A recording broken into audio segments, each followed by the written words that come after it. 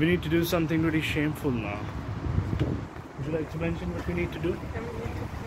We need to pee. Yeah, it's a good view from here.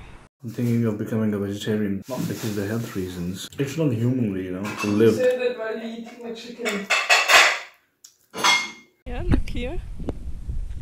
See? I'll suck your belly in a little bit.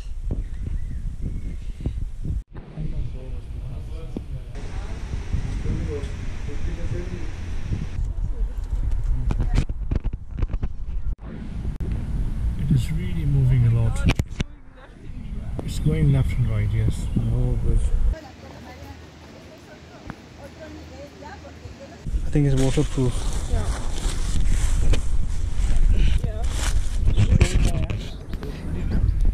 Yeah, it has two here and here. Oh my god. Two. It's so late. Your feet are smelling. Sorry, my feet? They are smelling.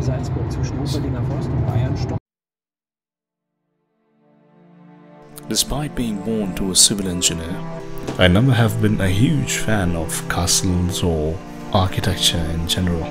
But I must confess, Neuschwanstein Castle, it really did amaze me. It probably is the most beautiful castle in the world. I mean, this is one of the major tourist locations in Germany, and tourists from all over the world come here just to enjoy the beauty, the majesty, and the fairy tale look of this castle.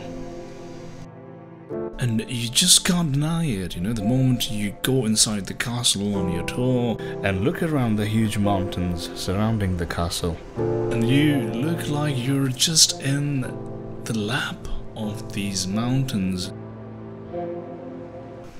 Such a feeling of safety. So safe as if you are in the lap of your mother.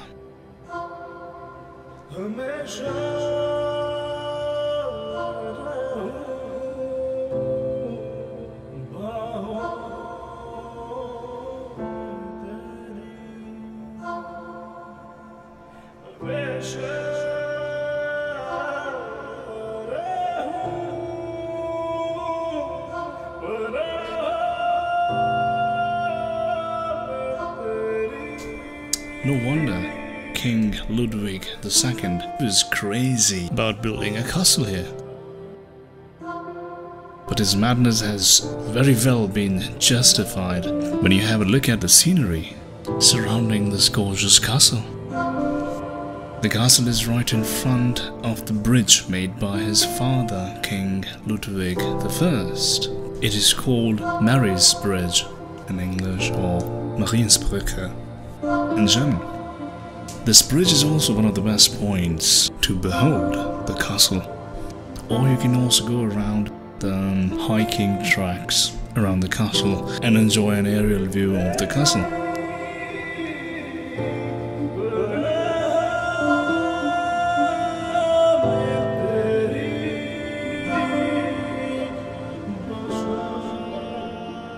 I've got a master's in project management.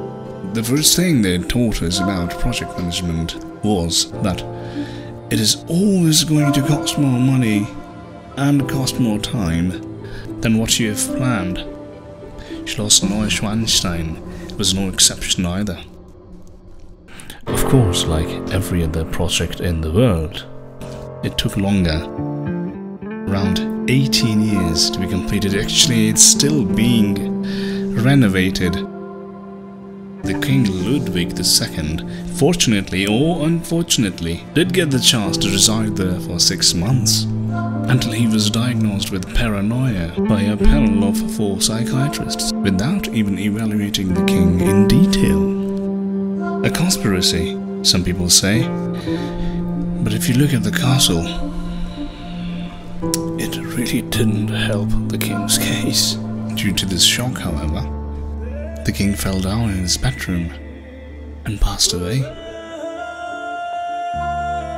Soon after his death, the castle was opened for tourism, and since then, millions of tourists have visited this castle, and in summer, thousands of tourists visit this castle every day. This was a bit about the castle and its history. Now let's get down to the business and tell you about our story. How did we visit this castle? What about the sightseeing? Where did we eat? Where did we stay? And the places we visited.